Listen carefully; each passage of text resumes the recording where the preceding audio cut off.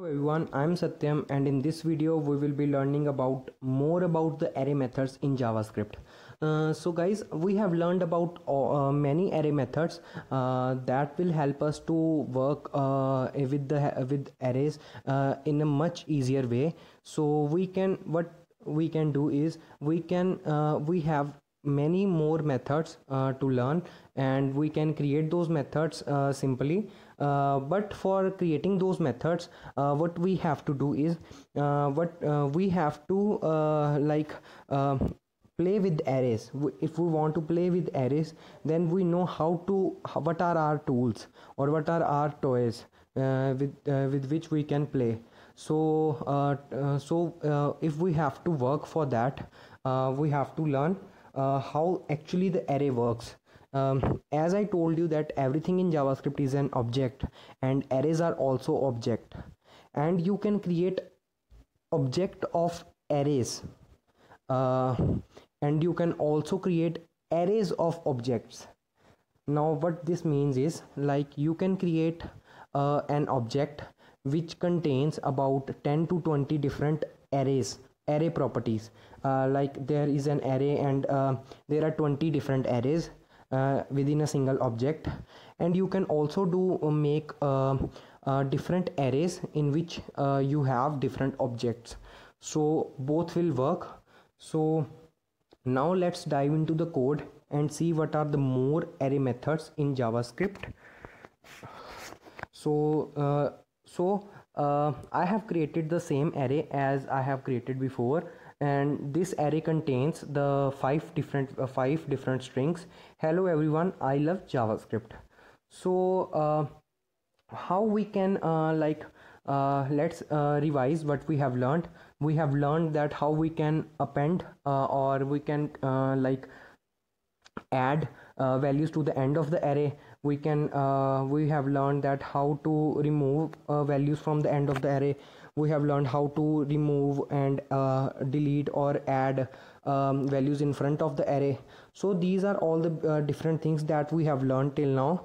What we can also do is we can also append or we can also add different elements on the end of the array with the help of the length property. Why? As we all know that the array indexes are always from like 0 to, if we have 5 elements, then the array indexes are 0 to 4. So if we want to add something on the 5th position, we have to add it like this array name, and then on the square brackets we have to type 5, and then we will add those values. So but if we have learned about the length property earlier. So what we got by the length property is, the length property gives us the number of items. So guys, if we have 5 items, then we get then we have the indexes as 0 to 4. But if we pass the 5 value as an index, then we can add a new value in the array. Because JavaScript arrays are dynamic in nature, you don't have to define the size before you want to create that. So what you can do is you can simply add that by just giving the index number as array.length. So after that you can print those values. So if we want to remove last item, you can do that by popping the element out of the array and then again printing that thing. So after that we have another method that is splice. Now the splice takes 3 arguments. So let's see what kind of arguments does the splice take, and then we will see what the splice does. So what we are doing here is, like, the first argument tells the position where we want to add the elements. Like if I want to add the elements on the end, or if I want to add elements in the beginning or in the middle, because push pop and shift unshift only works on the beginning and the end, but splice will work anywhere in the array. If you know about its indexes, that you probably know. So you can use splice to add things, and if you want to remove something, then you can also pass that parameter. But if you just want to shift other elements on the right hand side or on the left hand side according to your need, then you can also do that with the splice. So I have done here is I have passed the first parameter as array dot length. So what will happen is I am adding the value in the last of the array, so that it will not break my actual data. So after that I am put in the second argument will tell us about the number of elements to remove. Like if we want to remove some elements and in that place I want to add that element, so the second argument tells us about that. After that the third argument tells us about the other arguments will tell us what are the things that we want to add. So you can add as many arguments as you can, so so that you can add these values inside the array. So splice will work in that way. So when I use the splice method arr.length and then 0 and then very much, then very and much will be added in the array. So these are added at the last position without removing any elements, because I have written 0. If I want to remove, then I will pass 1. So after that I will print that array. So you can also merge two arrays, or you can also merge three arrays with the help of the concatenate function. So we have seen that concatenate is used to concatenate strings. We have also used the join method for strings. We have also used the plus operator for strings and concatenate method. But we can also concatenate two arrays. Like suppose you have two different arrays and you want to join these two. So like suppose there are two different sections of a class and you want to get the names of all the students. So what you can do is you can simply merge them out. So how you can merge them?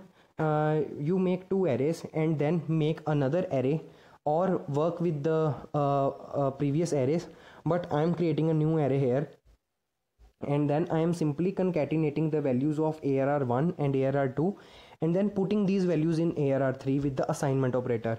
Now after concatenation, the arr3 will contain all the values of the arr1 and arr2. So when I printed that out, I get all the values you can see on the fourth line of the console. So this way the splice works.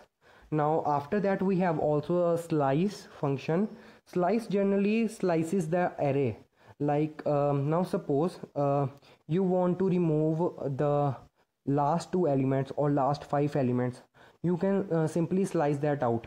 But slice will make a new array instead of working with the previous array. So use that with full care, because you might have some memory issues sometimes if your array is too big. So after that I have created a variable array arr4, which is an array and that contains arr.slice2. That means that I am slicing the first two elements from the array, and then I get my array as I love JavaScript very much. So after that I can also pass two arguments. The two arguments will tell the starting index and the ending index. So if I say I have the array, because the arr is still the same, but arr4 is the new array that we have created. So the second index is 0, 1 and 2 I, and the fourth index is JavaScript. But this will work one less than the second argument. That means if you pass 2 and 4, then it will work from 2, it will work for 2 and then 3 and till 4, but not 4. So it will work up to 4, but it doesn't include 4. So it will print it out as I love. So take care of that too. So now we have some more methods. Like I have the same array, and suppose I want to reverse all the elements actually in the array. So I can use the dot reverse method. Then the dot reverse method will simply like make all the values in the opposite direction. So after that I have again reversed that so that we can read our string. After that I have we can also check like ARR, before going to check the function, check that out where I am using that function. That is on the line console.log arr.every. Now every is a method that works on each value of the array and then gives us a result based upon the whole calculation. Like suppose if I have an array of numbers, then if and I am checking whether my array contains all numbers or not, then if any of the at any of the position the array contains a character or a word, then the whole argument will convert that to false. But if all the values are numbers, then we get the answer as true.